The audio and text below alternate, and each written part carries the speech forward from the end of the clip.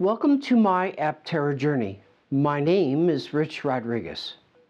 This video will cover the progression of Aptera design, staff addition at Aptera Motors, transition to production mindset, and Aptera finances in stock.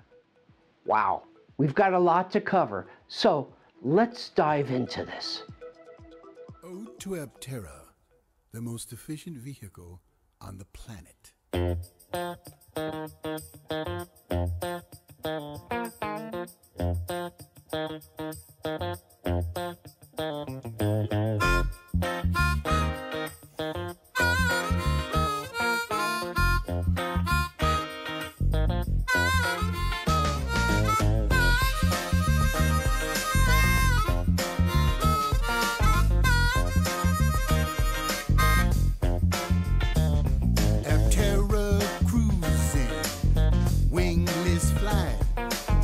I love Aptera, it feels so right. Glides down the highway, taking off from the sun. No more drilling. Hello, my name is Rich Rodriguez and welcome to my Aptera journey. This channel is about the thrill of the Aptera on a twisting, curving mountain road and the rush of adrenaline with 0 to 60 acceleration time in under 6 seconds, and the pleasure of charging your car from the sun, and on some models, the confidence of up to 1,000 miles of range. But we don't have an Aptera yet, and some specifications have changed to get Aptera to market quicker. Despite that, there are some things I would like to share with you today. First, though, a little about me. I'm a trained electrical engineer, so I understand how EVs work. I'm an EV owner with over 180,000 miles of experience, so I get range in charging. I have an MBA in finance, and I have been mentored by an investment banker. And in my day job, I read and analyze financial statements every day. And today we're going to talk about the progression of Aptera design, staff addition at Aptera Motors, transition to production mindset, and Aptera finances in stock. We have a lot to cover, so let's dive into it. Part 1. Progression of Aptera design. Let's look back at the history of the Aptera design from their initial 2019 design to the current 2025 production intent design we see today. Body. As I mentioned in July, the Aptera Roadster design has matured since 2019. We have witnessed the change from an infused honeycomb body type, seen here, to the carbon fiber body that we see today, also here. Why the change? When Aptera launched in 2019, they thought they would see perhaps a few hundred orders for this next generation vehicle.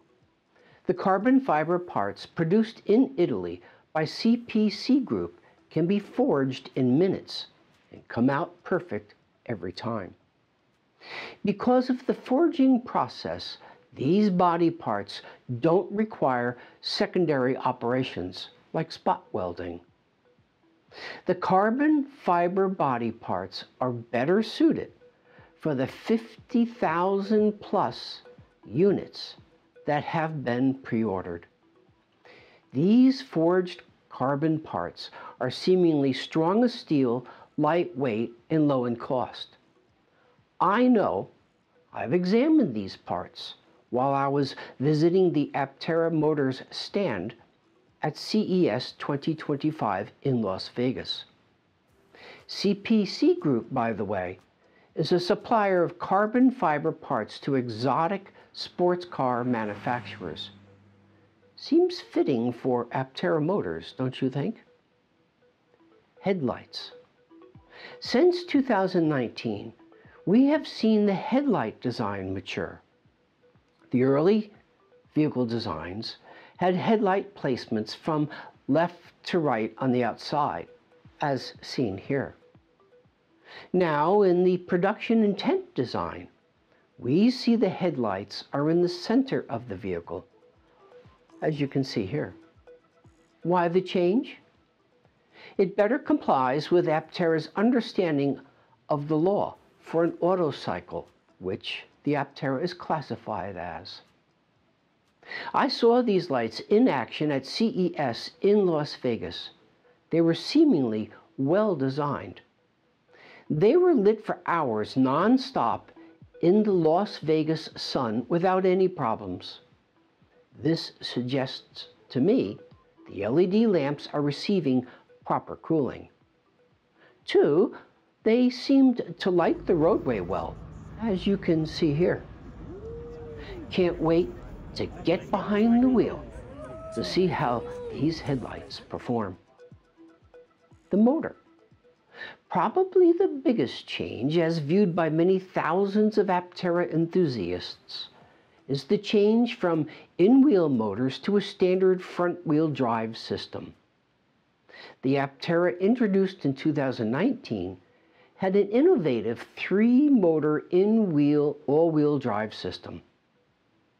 Now, in a prudent move to get to market quickly, Aptera moved to an off-the-shelf unit from a well-regarded German automotive parts supplier, Vitesco, the motor shown here. Yes, many of us prefer the all-wheel drive concept, but there is the likelihood Aptera will bring this back at some point in time. After all, the real innovation in Aptera is not the motors. It's the efficiency of the aerodynamic shape, lightweight body structure, and the useful solar. I'm looking forward to getting behind the wheel and checking out the handling on a mountain road, the straightaways, and the interstate. Part 2, Staff Edition. Aptera Motors recently, proudly, announced the addition of a new key individual. So who is this individual? Leon Knunz. Aptera Motors touts Leon as successfully launching groundbreaking vehicles at Tesla, NIO, Ford, and other leading automotive and energy storage companies. Together, Leon spent some 7 years at these companies. But I'm fascinated with his time at Daimler Trucks of North America and United Streetcar. Why? Well, they are both in Portland, Oregon, where I live, and together, Leon spent 14 years in Portland between Daimler Trucks and United Streetcar, twice as long as his time with Tesla, NIO, and Ford. So what did Leon learn in his time in Portland? At Daimler, he led 2 new trucks from concept to production implementation. He increased production volume and streamlined manufacturing processes. He recruited and managed a new team of designers and engineers specialized in vehicles, lightweight materials, body stamping, composites, structures, and interiors and exteriors. At United Streetcar, he was in executive management, where he led engineering, product planning, and operations. Leon was responsible for creating, building the new company, engineering, operations, testing, and production for the first modern streetcar, American-made, in the last 60 years. He set up the manufacturing facilities, tools and fixtures, testing facility, and test track. Amazing. And I would agree with this, a quote from Steve Fambro, co-CEO of Aptera. Quote, "Leon is exactly the kind of systems thinker and builder we, Aptera, need to take Aptera across the production finish line. I think Leon is an exceptional hire." Part 3, transition to production mindset. In this section, I'm going to share a few thoughts about Aptera's huge transition from engineering development to manufacturing engineering. Some background. Early in my electrical engineering career, I started at a smallish company where new design engineering, design test, and manufacturing were all done in the same building. I can tell you, designing a microcontroller board is far different from going downstairs to the production floor to see why some assembly that you did not design was not working. You talk with the assemblers, you review assembly documentation and notes, then you have to reverse engineer in your head what the design is supposed to do. That is a far different skill set than designing, testing, and documenting. This transition from design engineering to manufacturing engineering and production is happening now at Aptera Motors. Look at these crates that have arrived at the Carlsbad facility. A huge amount of materials. Think about it. Wire harnesses, seats, displays, interior trim pieces, I suspect a lot of them, wheels, steering wheels, brake lines, and so much more. Yes, that is a change in mindset. Materials for production, materials for assembly, interfaces, assembly documentation. Oh, and Aptera Motors has now decided to assemble the body and carbon parts in Carlsbad.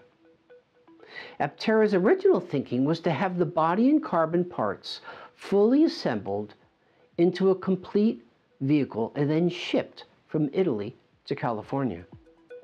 Now, likely because of the cost of shipping the whole body from Italy to California, the Aptera team has insightfully decided to build the body and white parts in California. See this jig and body being assembled? Yep, that's in Aptera's factory in California. Aptera's transition.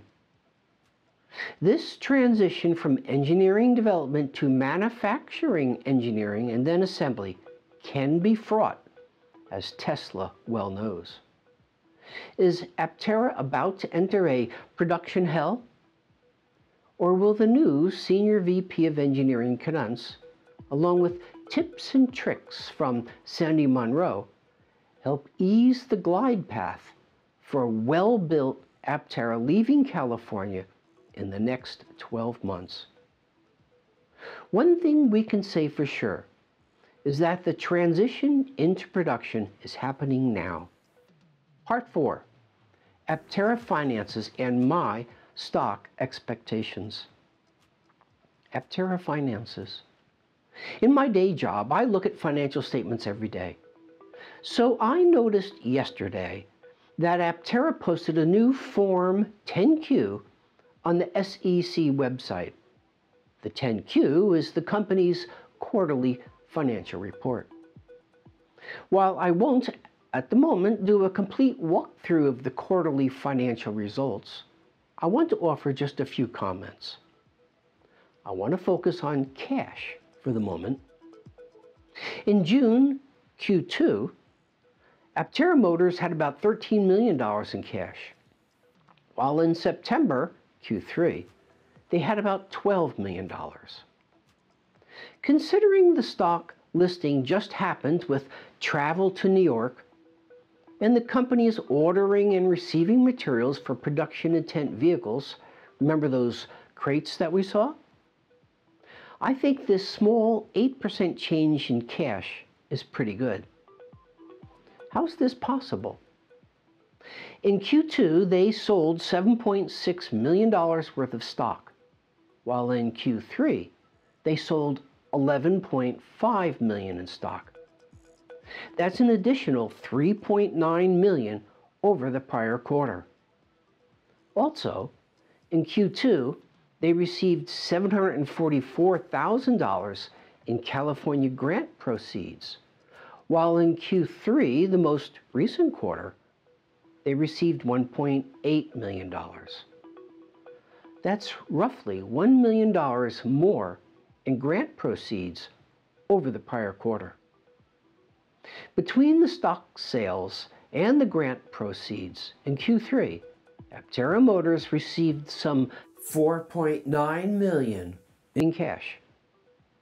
This cash infusion is vital as the company turns the cash into validation vehicles and needed tools and tooling, assets. Because Aptera Motors controls the timing of the $75 million equity line of credit with New Circle Capital, there's a good likelihood the company will continue to manage cash well. Well done, Aptera. Aptera stock. This week, I watched several videos seemingly prepared by well-informed and well-researched parties. These include FD Finance from Germany and Ride the Future from the United Kingdom. These two are emblematic of well-informed and well-researched parties who want to spotlight the Aptera.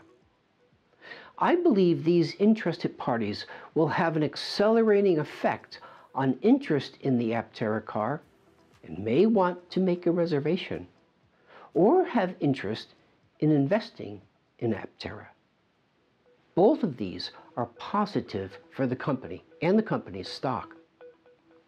I bought more shares this month, and I intend to buy more shares next month.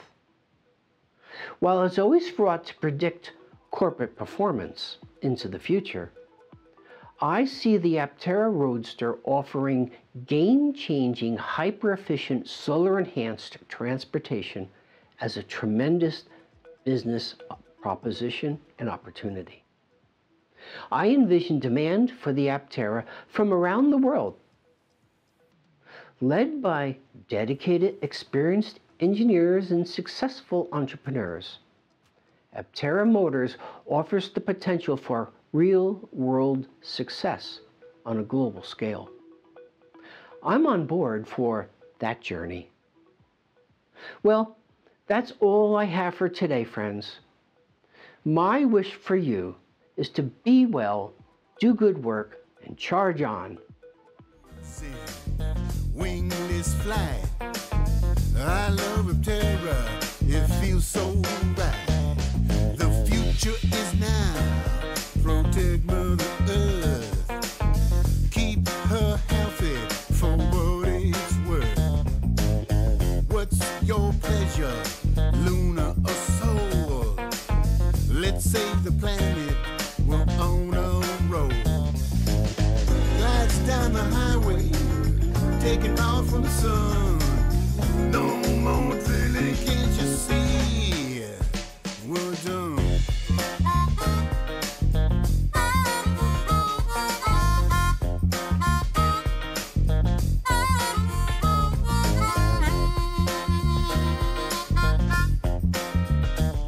Aptera, join the fight.